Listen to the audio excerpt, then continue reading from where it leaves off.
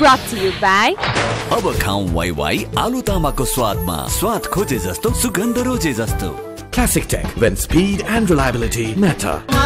Wish Home, delightful lifestyle.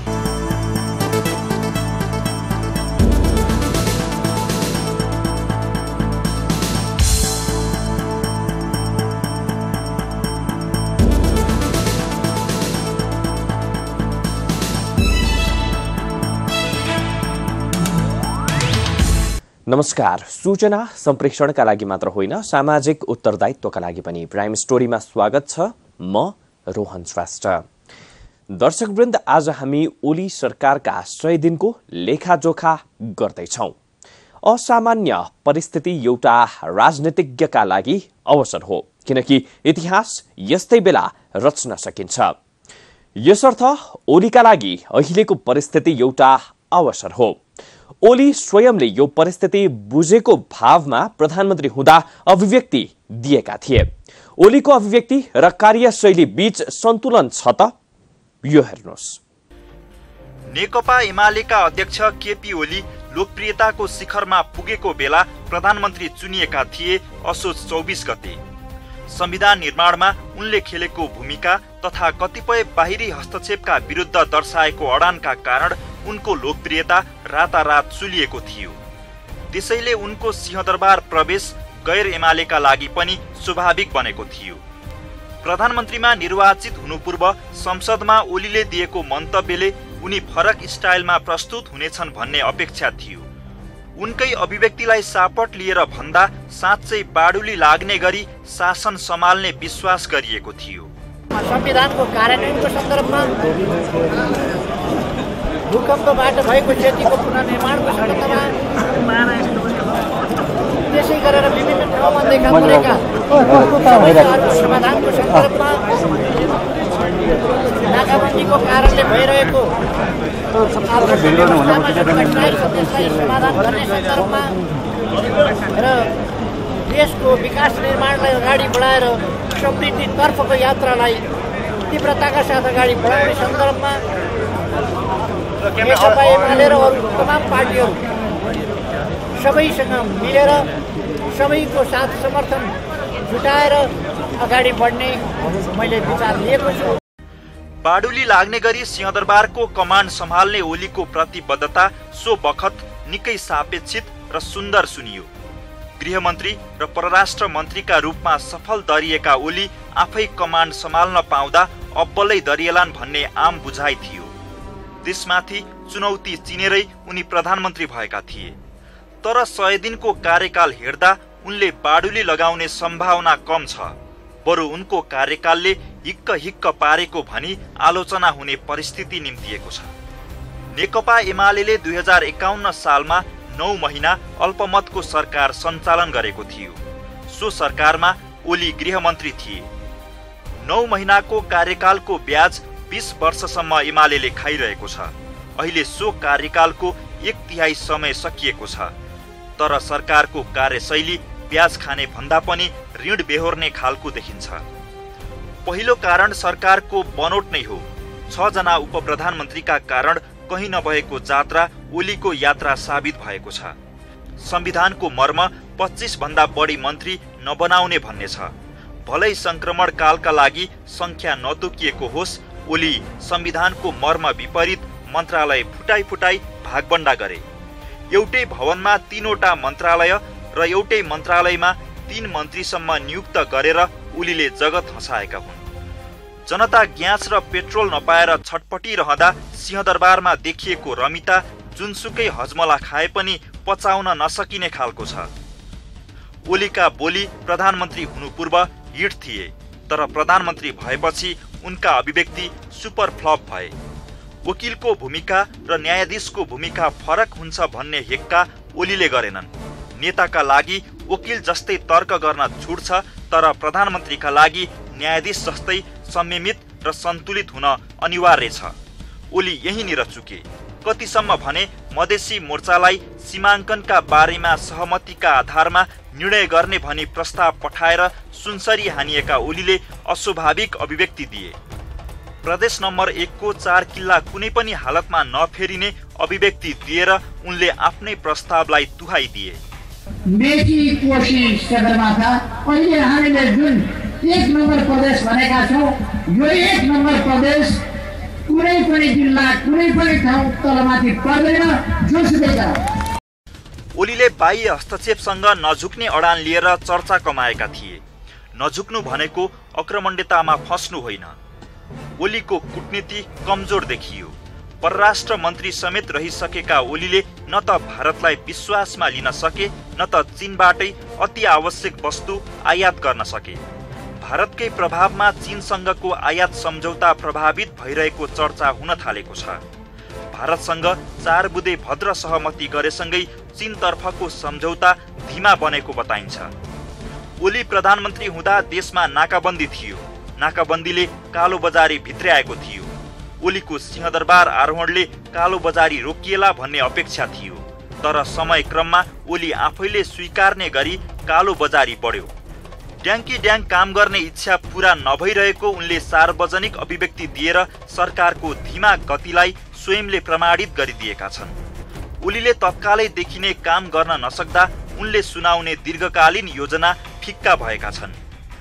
दुनियाँमा प्रमाणित भइसकेका सन्दर्भ ओलीको मुखबाट निस्कँदा हावा गफ भनी मानिसहरूले टिप्पणी गर्न थालेका छन्।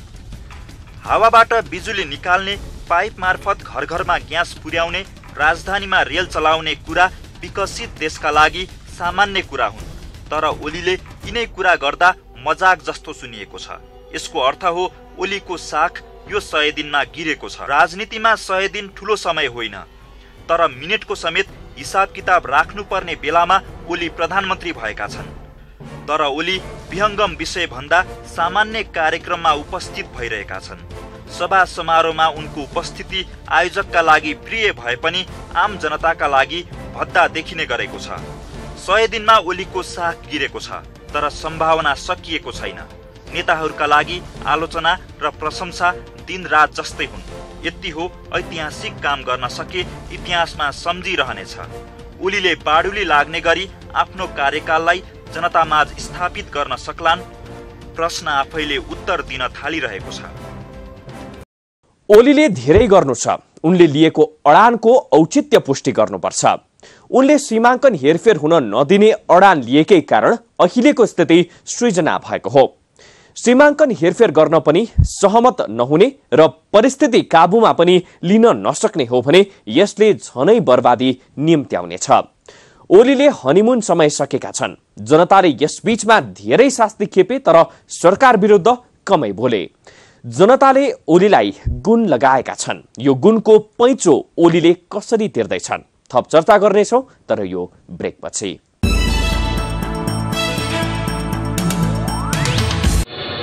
Brought to you by अब खाऊं वाई वाई आलु तामाको स्वादमा। स्वाद खोजे जस्तो, सुगन्ध रोजे जस्तो।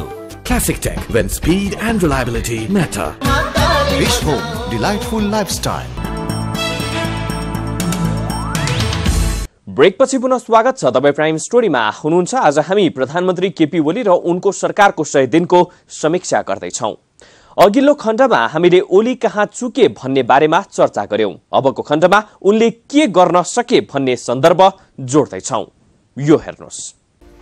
संविधान जारी भएसँगै एमालेको नेतृत्वमा सरकार बनाउने प्रमुख दलका बीचमा भद्र सहमति बनेको थियो। अन्तिममा कांग्रेस आफै आफ्ना सभापति सुशील कोइरालालाई प्रधानमन्त्रीमा दोहोर्याउने गरी अगाडि बढ्यो। संसदीय राजनीतिको अब्बल खेलाडी कांग्रेसको निशानालाई विफल बनाउन सक्नु नै प्रधानमन्त्री ओलीको ऐतिहासिक उपलब्धि थियो। संघीय लोकतान्त्रिक गणतन्त्र नेपालको संविधान जारी भएपछिको पहिलो प्रधानमन्त्रीका रूपमा असोज 24 गते निर्वाचित भएका थिए केपी ओली। ओलीलाई सिंहदरबारसम्म पुर्याउने सिँढीको काम गरेको थियो एकीकृत नेकपा माओवादीले। नेकपा एमालेका अध्यक्ष समेत रहेका ओली र एकीकृत माओवादीका अध्यक्ष पुष्पकमल दाहाल प्रचण्डको कटु सम्बन्धमा कायापलट भएपछि सो समीकरण सम्भव भएको थियो। 100 दिनसम्म सत्ता समीकरणलाई टसमस हुन नदिनु ओलीको अर्को सफलता हो। संसदको सबैभन्दा ठूलो दललाई राष्ट्रपति, उपराष्ट्रपति, सभामुख र उपसभामुख जस्ता स्थायी प्रकृतिका पदमा हिस्सा पार्नु ओलीको अर्को उपलब्धि हो।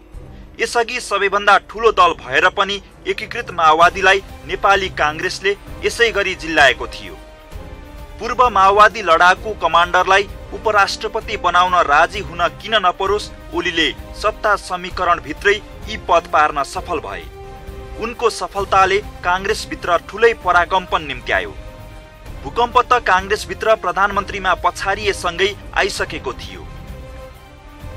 मुलुकमा बाह्य हस्तक्षेप उत्कर्षमा पुगेका बेला प्रधानमन्त्री निर्वाचित भएका थिए ओली।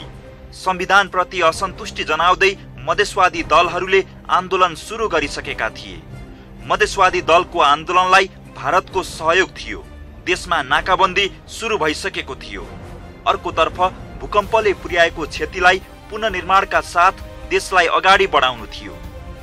सर्वसाधारण जनतामा राजनीतिक दल र सरकारप्रति गुम्दै गएको विश्वसनीयता ब्युत्याउनु ओलीका लागि चुनौती थियो र छ।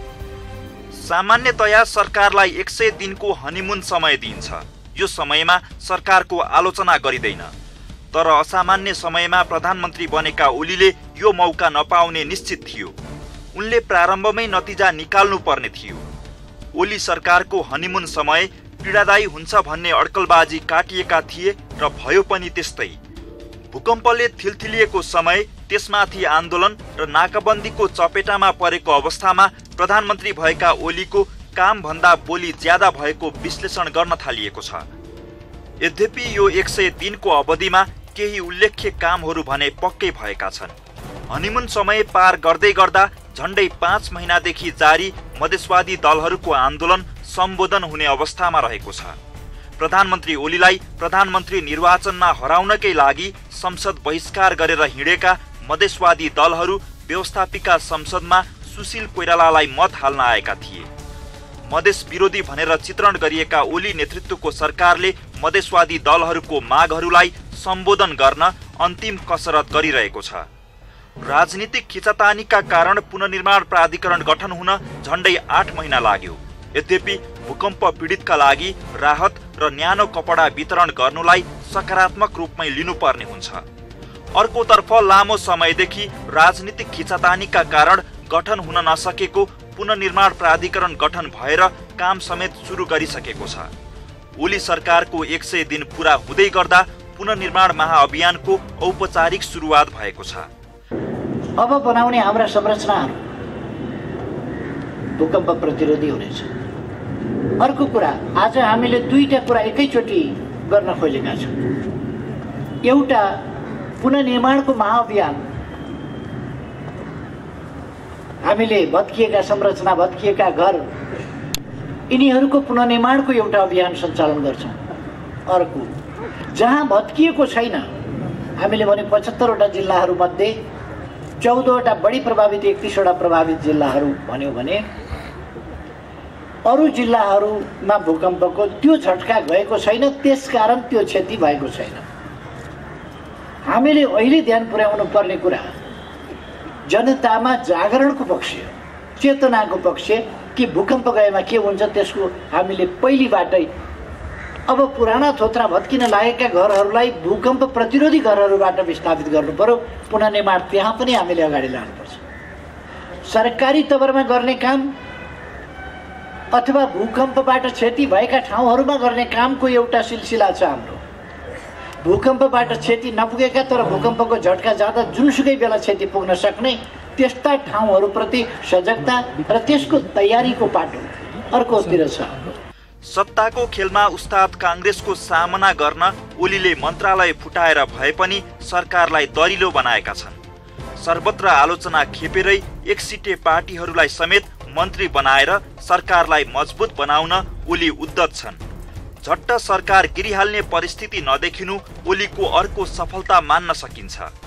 प्रधानमन्त्री ओली सार्वजनिक कार्यक्रममा दिएका अभिव्यक्तिका कारण आलोचित भइरहेका छन्। हावाबाट बिजुली निकाल्ने होस् वा घर घरमा ग्यासका पाइप जोड्ने सम्मका अभिव्यक्तिलाई मजाकमा उडाइएको छ।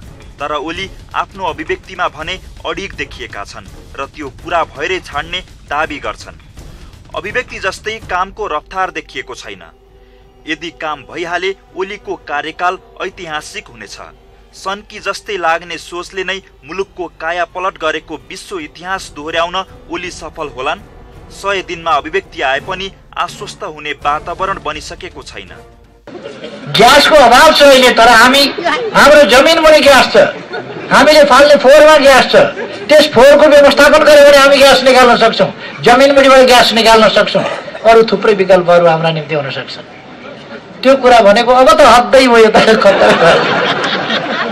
ग्यास निकाल्नेको कुरा गर्छु। त्यहाँ बङ्गलादेशमा चुल्हामा पाइप पुर्याएको छ, त्यहाँ पाकिस्तानमा चुल्हामा पाइप पुर्याएको छ। भारतकै मुख्य सहरहरूमा, विकसित सहरहरूमा, मुम्बईहरूमा त्यहाँ पाइपबाटै ग्यास चुल्हामा पुर्याएको छ। त्यत्रो अमेरिका, त्यत्रो रुस, त्यत्रो चीन, त्यत्रो जापान, कोरिया, ती सबैले चुल्हामा पाइप पुर्याएका छन्। मैले भने अलिक समय पर्खिनुहोस्, अहिले हामी अप्ठ्यारोमा छौँ, अलिकति समय लाग्छ, थोरै समय दिनुहोस्, चुल्हामा पाइप जान्छ। यस्तो नचाहिँदो कुरा गर्न पाइन्छ भनेर फेरि आउँछ।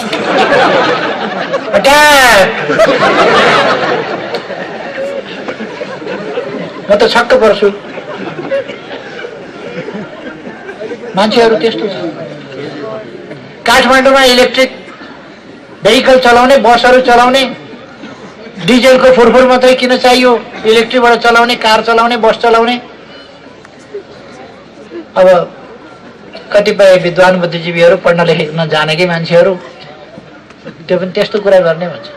संसारमा यस्तो धेरैवटा सहर भइसके जहाँ पेट्रोल डिजेलवाला होइन, इलेक्ट्रिक बसहरू चल्छ, इलेक्ट्रिक कारहरू चल्छ धेरैवटा सिटीहरूमा। त्यही कुरा यहाँ नेपालमा चाहिँ विकासको कुरा पनि गर्न पाइने।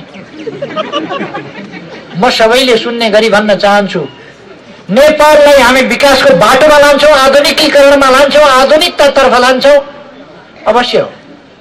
अब हाम्रा मच्छेन्द्रनाथ भत्किया घरा होइन, नयाँ सिटीका पर्या घरा बस्छन्। मधेस आन्दोलन समाधान उन्मुख हुनु, लामो समयदेखि रोकिएको प्राधिकरण विधेयक बनेर पुनर्निर्माण अभियान सुरु हुनु लगायतका काम सरकारको 100 दिनको उपलब्धिका रूपमा दर्ज भएको छ। तर यति कामले ओलीको कार्यकाल बाडुली लाग्ने गरी सम्झन लायक भने हुने छैन। कामको गियर बढाउन ढिला भइसकेको छ। केपी ओली राजनीतिका लागि नयाँ नाम होइन। ओलीको संघर्ष पनि धेरैका लागि परिचित छ। तर राजनीतिमा ओलीको उदय पछिल्लो समय जसरी भयो त्यो भने पक्कै जोरदार छ। पार्टीको संसदीय दलको नेता, पार्टी अध्यक्ष र देशकै प्रधानमन्त्रीका रूपमा उनले एकपछि अर्को बाजी मारे।